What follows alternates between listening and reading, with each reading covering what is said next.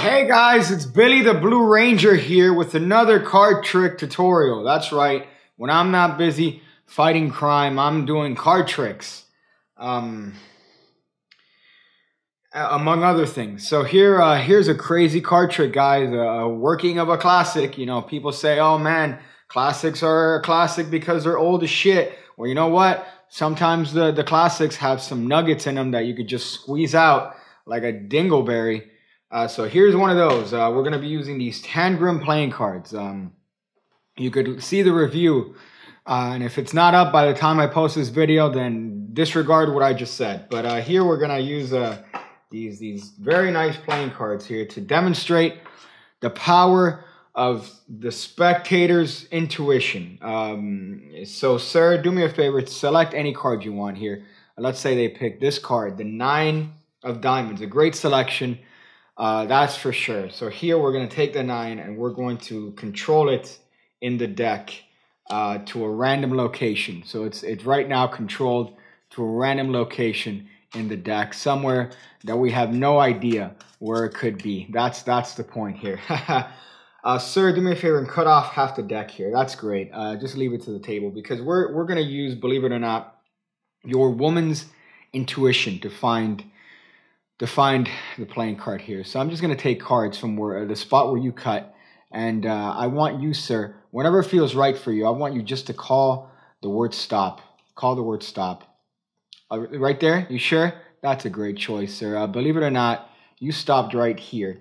If you would have stopped one card more, it would have been the 5 of Spades. One card less, and it would have been the Jack of Spades. But you stopped right here, sir, using your woman's intuition. It's the current year, and you found your selected playing card. Oh boy, man. If you're not subscribing already, I don't know what you're doing, but you should be subscribing because that was hot. That was really hot. And I need to be relevant in the YouTube game. Seriously, Social Blade. Things are happening, guys. Gay transition. Whoa, we're back. All right, so this is going to be a little bit of a hot tutorial of a classic move here. Now, the glide is a move that's been overdone and done by everyone on television and done by bad amateur magicians and done by gay pig magicians. So this is going to be a reworking of the glide that first saw light, according to many, by Di Vernon. However, it's been an expert card technique. It's been known as the side glide. The classic glide goes all the way back to fucking Discovery of Witchcraft, with the idea of the second card being drawn with the first card being in-jogged. So everyone knows the glide. However, believe it or not, when done the same move from this position, it becomes very disarming, which is what I'm going to show you guys how to do today. The side glide. So Vernon, thank you. Browie, thank you. Heegaard, thank you. All of you guys are dead as fuck now, but you guys have contributed an immense amount to card magic. So, as you guys may know, the glide is done by holding the deck in this sort of position, and as your hand comes down, you are using your fingers to bring down this card, in-jogging it towards yourself, which allows you to grab the second card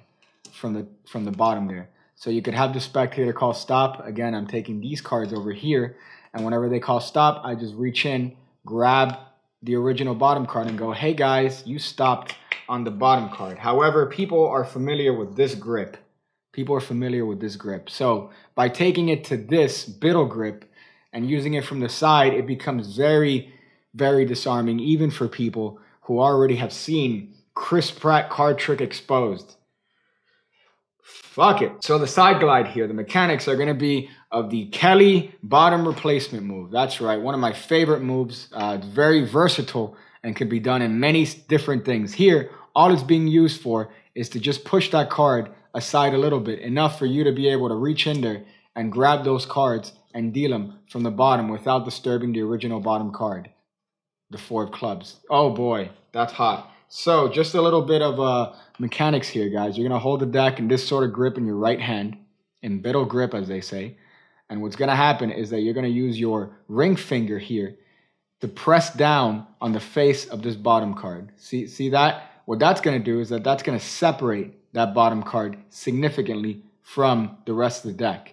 And that's what's going to allow you to do the move. Now, of course, the card is being covered by your hand. The only angle here that might be seen, which you want to watch out for, is the card being poked too much between the ring finger and the middle finger. So that's where you want to avoid there.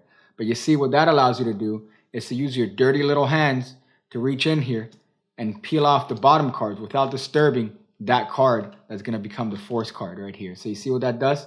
So that when they call stop, all you have to do is just have your fingertips grab that card, peel it off as if it was the next card. They stop that, and you show it, and that's your force. So it could be done as a force. It could be done as a revelation. However, here I have a couple hot tips on this particular trick, which make it just, just make it just, you want to stick your wiener inside of it from how good it is. So what's going to happen is that you're going to have a card picked. In this case, it's the Jack of clubs right here. You could do whatever bullshit is on Instagram this week. You could glue it right there to your hand and do with one of these, the Todor. And then here, what's going to happen is you're going to control this card to the bottom via your favorite method. Mine is the octuple undercut, as I've mentioned before. So you're going to get a break below the card as you square up the deck, and then you're going to cut it to the bottom of the deck. That's 1, that's 2, that's 3, that's 4, that's 5, that's 6, that's 7, and then that's the undercut. Oh, look at that fucking card here. So yeah, that card is now controlled to the bottom. And here you're going to have the spectator cut off half the deck and put it in a table.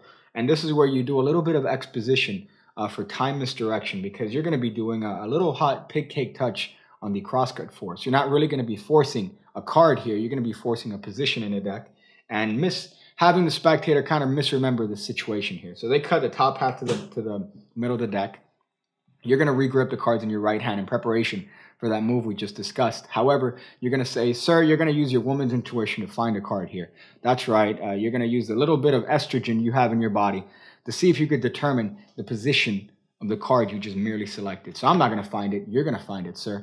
And here, this is enough misdirection for the spectator to remember the orientation of the cards, right? Oh, man, this is hot. This is really hot. So to them, it just seems like they cut the card to the table and you're continuing from the cut. Really, you're continuing from the bottom of the deck. So this seems like a random placement. Really, you're ready to force this bottom card right here. So you do the force. They call stop anytime they want. Right there, let's say they call stop right there. You go, oh, that's fantastic. So you could have stopped at any card. Matter of fact, one card more and it would have been the Queen of Diamonds. One card less and it would have been the 7 of Clubs. But you stopped right here. Right there on the Jack of Clubs. Definite sign of woman's intuition, sir. You are a goddess. You are a goddess among men.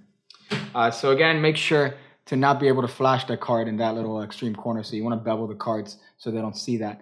And then you just peel the cards off the bottom. Peel the bottom card when you want to force it. And guess what? You're ready to do a hot trick here.